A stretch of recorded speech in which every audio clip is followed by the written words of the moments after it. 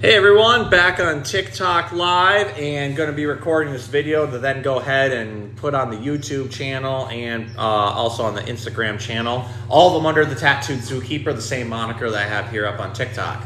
Now I've done a couple of videos recently. I did a hamster one, I did a parakeet one, and normally I'm a reptile guy. Most of the time I'm doing stuff on reptile info, reptile care, but my department also has small animals in it as well as inverts. So I don't feature small animals really all that much. So today we're going to talk about gerbils, and I actually have two gerbils in here. Carla and Claude, and they're little rascals, so hopefully they'll go ahead and let me pick one of them up. Come here, buddy. Ugh.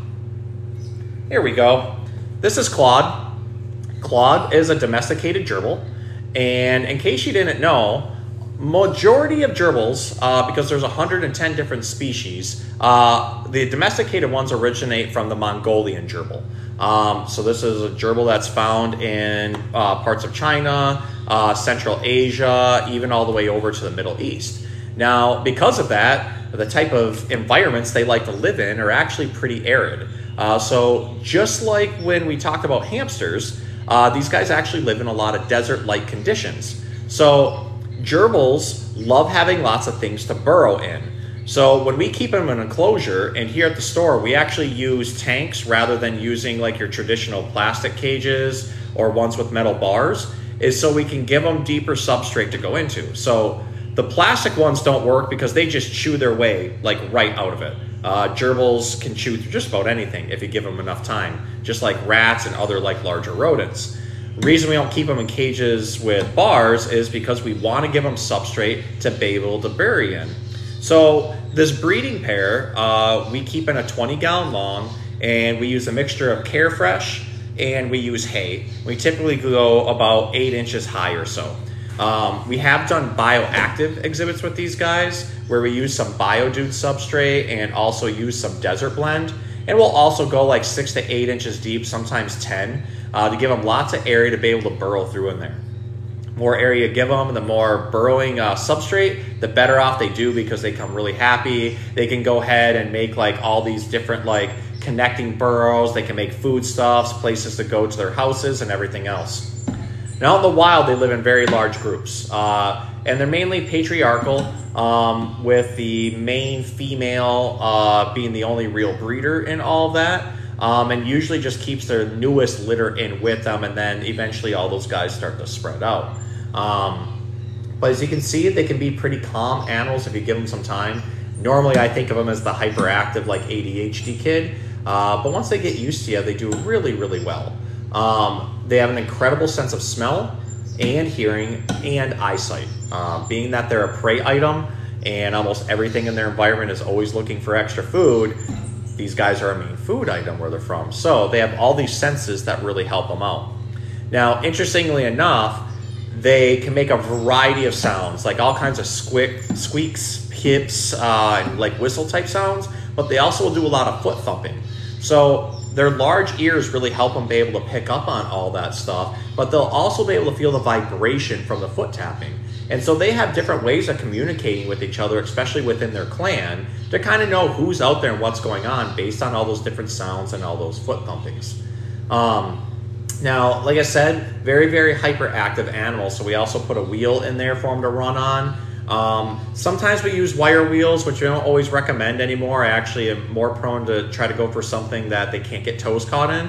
But it's hard with an animal like this that loves to chew so much.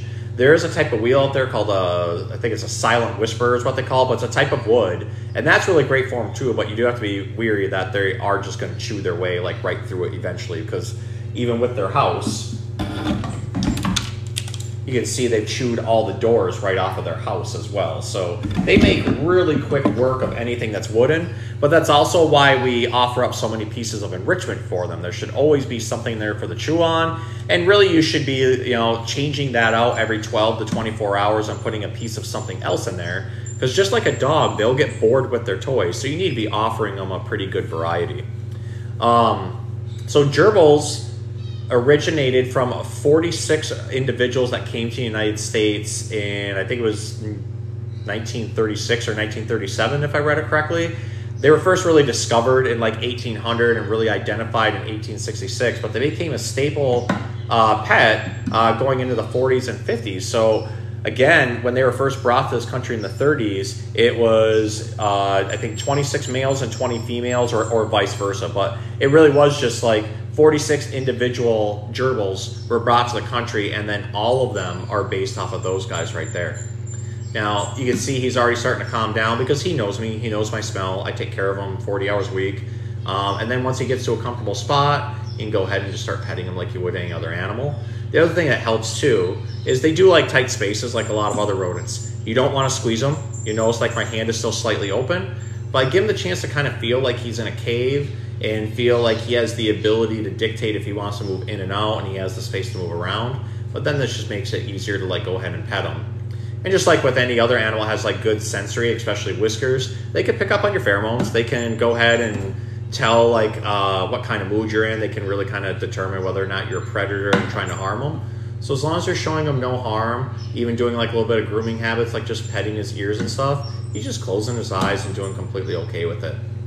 This can make them an okay pet for little kids. Usually for really, really little kids, I suggest something more like guinea pigs or rats that have a little bit bigger, less likely to harm, a little bit more personality. But you know, if you have kids that are around like maybe 8 to 10 or a little bit older, gerbils start to be a really good one. The main thing is that, like I mentioned, offering them lots of enrichment, lots of space, lots of things to burrow in. We love giving like pieces of driftwood and wooden hides here. We try to make our exhibits as naturalistic as possible, whether that be for a reptile or a small mammal. So with that, I hope you guys learned a little bit about gerbils today. And as always, if you have anything to add to it, go ahead and put it in there. I do get some comments every once in a while, you know, like, hey, like, why are you using this product with it? Why are you having this enclosure? Everything we do is based off of what our veterinarian recommends, and they're exotic animal specialists. And then after that too, as long as like we have ample scientific evidence to back things up, saying, hey, you definitively shouldn't offer this type of treat or this type of hide, or you shouldn't be using this colored bulb or whatever else, we change with all that, because the pet trade is obviously always evolving, just like animals are evolving. We'll do what we can to make them good, but you always got to come at it from a scientific mind. You have to have research to back up the things that we want out of it, and that has to be researched, has to be tested, proven, tested again.